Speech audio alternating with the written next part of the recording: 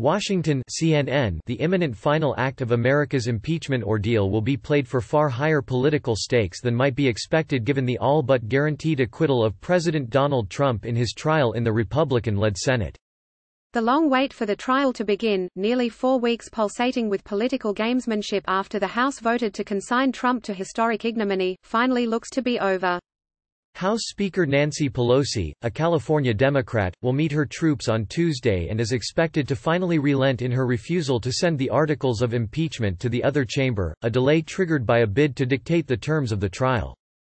Finally, the Senate will get the chance to assess whether Trump, the third president ever impeached by the House, is guilty of the standard of high crimes and misdemeanors for trying to coerce Ukraine to dig up dirt on his possible 2020 election foe Joe Biden. The way that the public comes to view the climax of the scandal will shape the rest of the president's term, his hopes for a second one and the destiny of the Senate come November's elections. Read more. Close dialogue. Sign up for CNN's Meanwhile in America, a daily analysis of U.S. politics for global readers. Sign me up. No thanks. By subscribing, you agree to our privacy policy. Close dialogue. Democrats hope to brand Republicans as shielding a historically corrupt president and to create a powerful line of argument for their eventual 2020 nominee, who will argue the episode shows Trump is unfit to stay in the White House. But Trump is certain to view his escape as vindication of an impulsive and unchained leadership style, while Republicans compete to show fealty to a president who dominates his party like few of his predecessors. The Speaker is using every last drop of her power to keep Washington on tenterhooks. Asked by CNN on Monday whether she had chosen impeachment managers to make the case in the Senate that Trump abused his power in Ukraine, then covered it up, she replied, "When I do, I'll let you know." House Democrats are expected to vote as early as Wednesday to appoint the Mangers, a step that will grind constitutional gears across the Capitol, where senators will be sworn in and the dramatic trial steered by Supreme Court Chief Justice John Roberts will begin within days. The multiple political games inside the impeachment puzzle. Trump readies impeachment defense with eye on scoring political wins.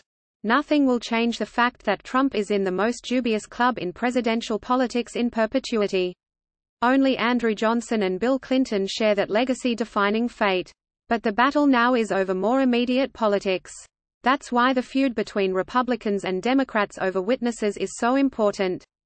Democrats believe that the witnesses they already called in the House investigation and hope to hear from in the Senate paint a picture of an unaccountable and corrupt presidency that could scare uncommitted voters.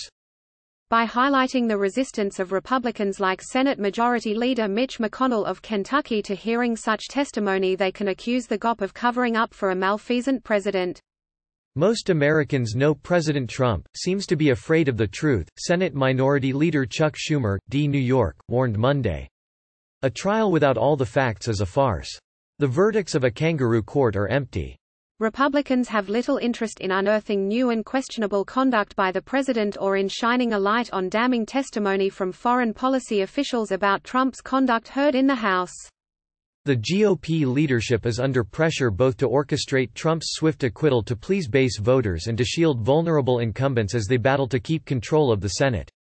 Recent polling shows that both sides have an interest in playing to their most committed supporters, whatever the Constitution envisions about the chamber acting as a nonpartisan arbiter of presidential behavior.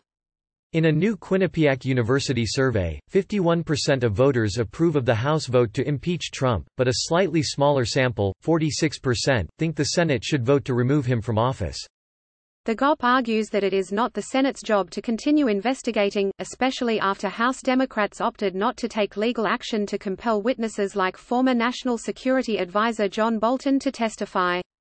What did Pelosi gain? Time is running out for Pelosi's impeachment gambit.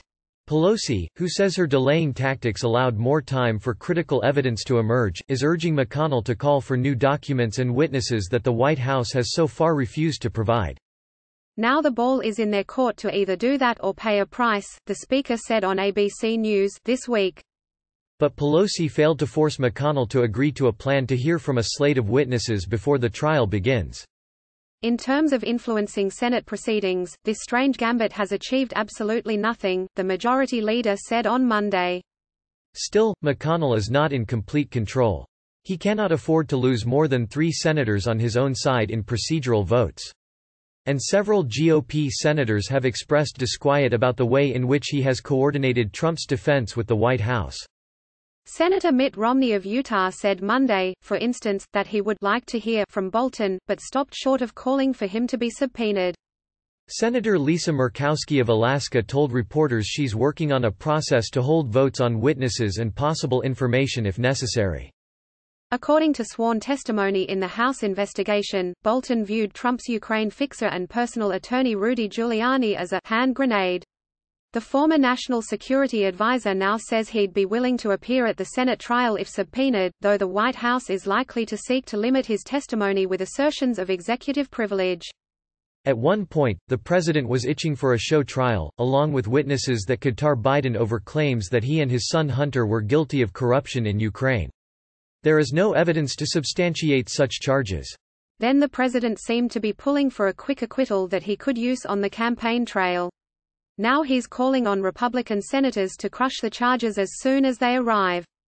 Many believe that by the Senate giving credence to a trial based on the no evidence, no crime, read the transcripts, no pressure impeachment hoax, rather than an outright dismissal, it gives the partisan Democrat witch hunt credibility that it otherwise does not have. I agree, Trump tweeted Sunday. But such a strategy would be almost certain to backfire. I think I am safe in saying there is almost no interest in a motion to dismiss, Senator Roy Blunt of Missouri, a member of the Senate leadership team, told reporters on Monday.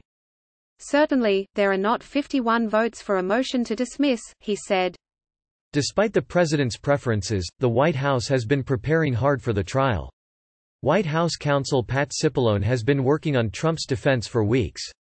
He's expected to work in harness with the president's outside attorney Jay Sekulow, a smooth television performer. CNN confirmed on Monday that Giuliani has lobbied Trump for a place on the Senate floor. But the president's attorney has become known for inflammatory television appearances that leave more questions than answers about his client's behavior.